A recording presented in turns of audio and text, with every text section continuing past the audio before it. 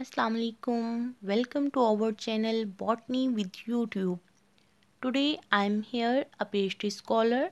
I am going to present a topic Psilopsida.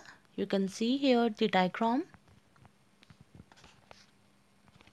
Contents of our video are Psilopsida, introduction, PSILOTUM, its example, taxonomic position, journal structure, internal structure, reproduction, fertilization, and alternation of generation.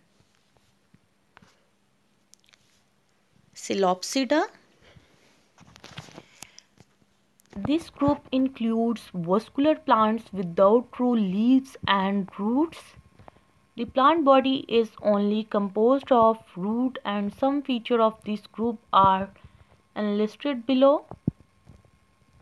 The plant body is rootless sporophyte that differentiate into a underground rhizome and an aerial erect shoots. Branching is dichotomous in both subterranean rhizome and aerial shoot. The large rhizoids born on the rhizome absorb water and nutrients from the soil. On the aerial shoots, spirally arranged scale-like leaves and leaf-like appendages. For example, in PSILOTUM.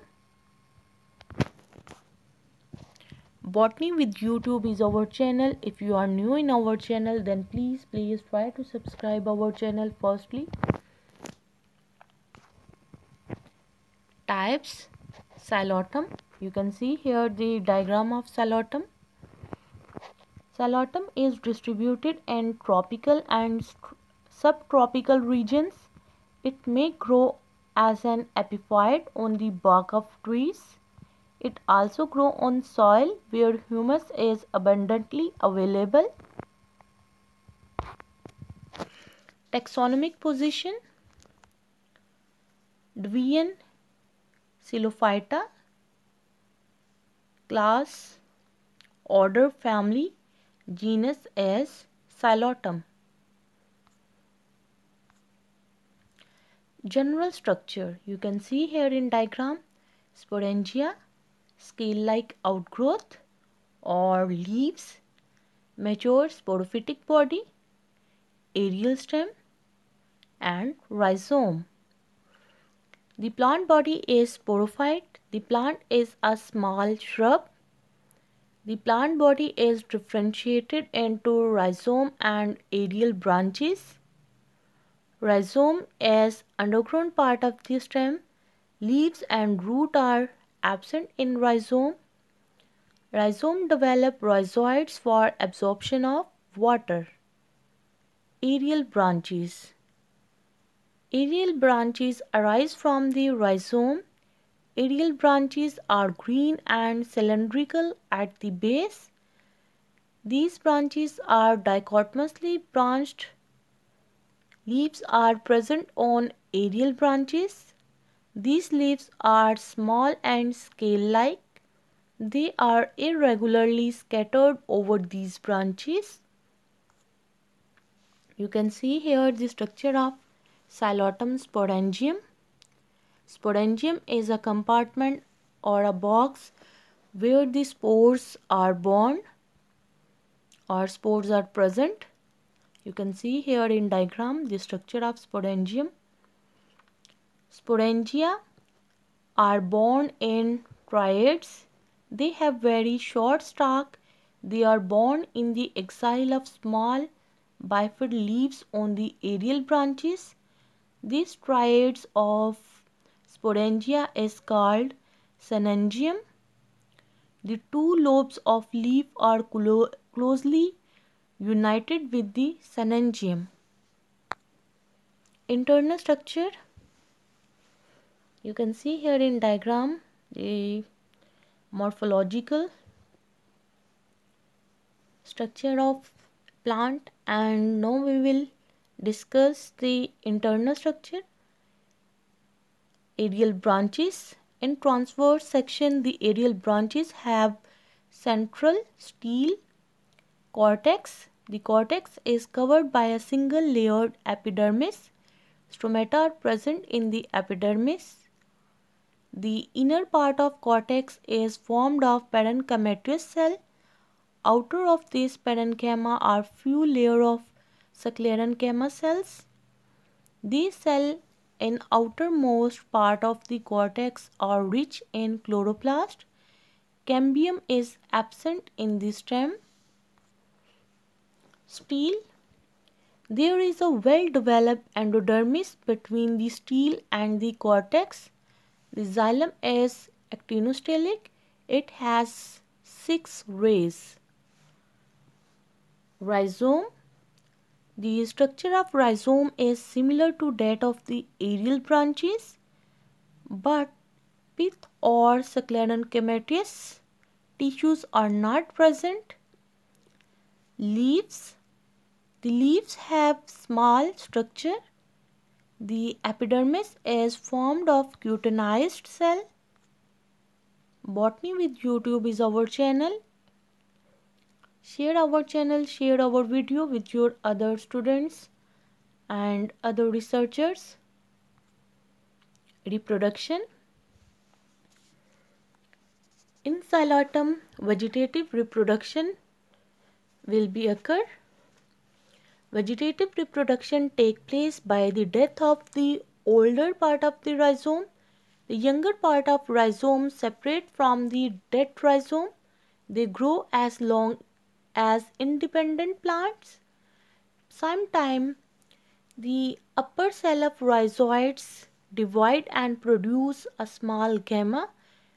The gamma develop into a new rhizome after deattachment. Means vegetative reproduction will be occur due to the part of the plant body. When any part of the body, any outgrowth, bud or any dead decaying remaining part of the plant body, and they have ability to produce another new plant, then this type of reproduction will called vegetative reproduction. Sporangium. You can see here the structure of sporangium. Psilotum is homosporous. Sporangia from groups of 3 on short stalks. This stalk is present in the axil of small bifid leaves. The group of 3 fused sporangia is called synangium. It is believed that synangium is sporo. One branch terminates in a sporangium, but the other branch again divides into 2 branches, each of which terminates in a sporangium. Thus it produces closely united 3 sporangia. You can see here in diagram 3 sporangia appendages. Scale-like leaf, synangium, aerial stem, sporophytes. Development of sporangia. Each sporangia develops from a superficial cell of the sporangiophore. This cell divides transversely into a outer jacket initial cell and an inner archosporial initial cells. The jacket initial cell divide to produce wall. This wall is 4 to 5 cell thick. The archosporial initial divide to produce mass of archosporial cells, and tapetum is not produced in Psilotum. In the mature sporangium, some of the archosporial cells become elongated. They are filled with dense cytoplasmic contents. These cells act as a spore mother cells. Each spore mother cell undergoes meiosis and produces 4 spores. The rest of the archosporial cells disintegrate to form protoplasmic mass or tapetal fluid. It nourishes the developing spores. Gametophyte, you can see here the reduced structure of gametophyte. Archegonium and Antheridia are the organs which are produced on gametophytic body. Each spores germinate to produce a small thallus gametophyte or prothallus. The gametophyte is colorless. Subterranean means underground. It has one or two or more than short dichotomous branches. Gametophyte is infested with mycorrhizal fungi. Antheridium. Antheridia are produced earlier than Archegonia. The mature Antheridium is globular structure. It projects out on the surface of gametophyte. Development of Antheridium. Each Antheridium develops from a single superficial cell. It divides into an outer initial and an inner primary androgonial cells. The jacket initial divide to produce a single layer wall. The primary androgonial cell divide to produce a mass of androcyst or anthrozoid mother cells. Archegonium. The mature archegonium consists of neck and basal cells. The neck contains one or two neck cells or neck canal cells.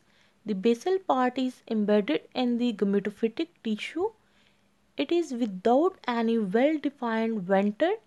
It contains a single large oosphere or egg. Development of archegonium. Each archegonium develops from a single superficial cell. It divides transversely into a upper primary cover cell and a lower central cell.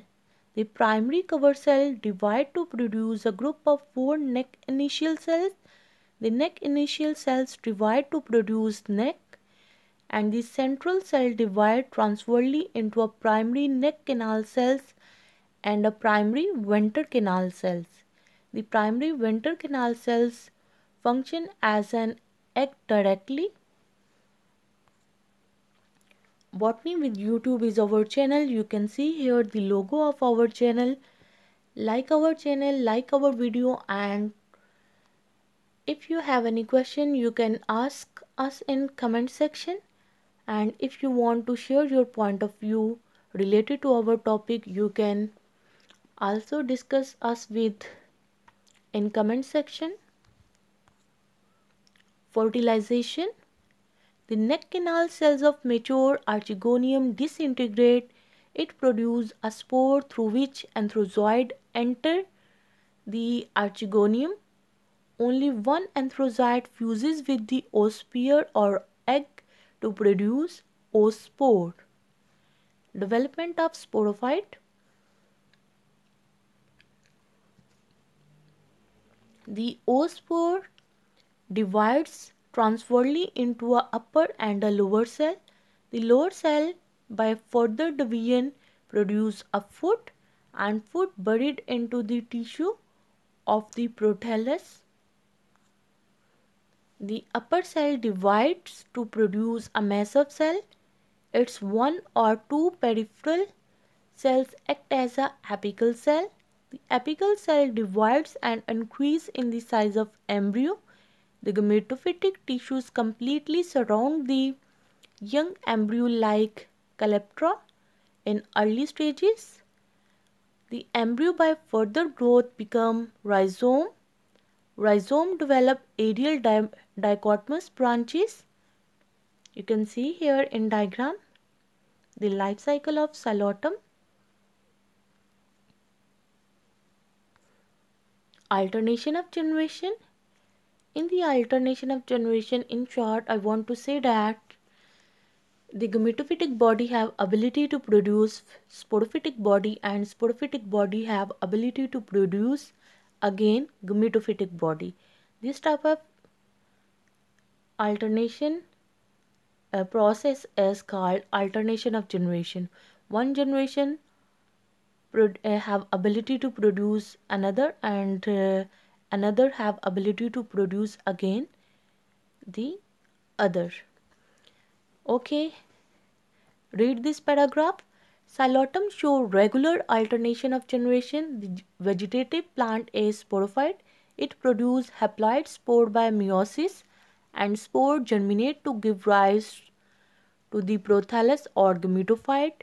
The prothallus produce anthredia and archegonia. Fertilization produce diploid oospore. Oospore give rise to the sporophytic body.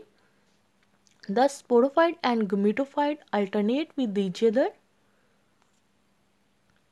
Life cycle of Psilotum. You can see here in diagram. Sporophytic body of Psilotum.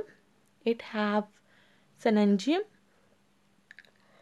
In synangium, meiosis will be occur and spores will produce. These spores will be fall down on ground with the help of water, air, or they will disperse and fall down on ground and produce gametophyte. Gametophyte produce gametes. Male gametes will called antheridium, or antheridium will produce anthrozoids, and another female gamete is called archegonium, and archegonium have ability to produce egg, and then the male gamete move towards the archegonium or egg. Then the fertilization occur, zygote formation occur, and after zygote embryo formation will be occur, and after the embryonic sporophytic body the mature Psilotum will be developed. Mature sporophytic body will be developed from embryo. Thanks to visit our channel. Thanks for your concentration, for your attention. Good luck to all of you. Allah Hafiz.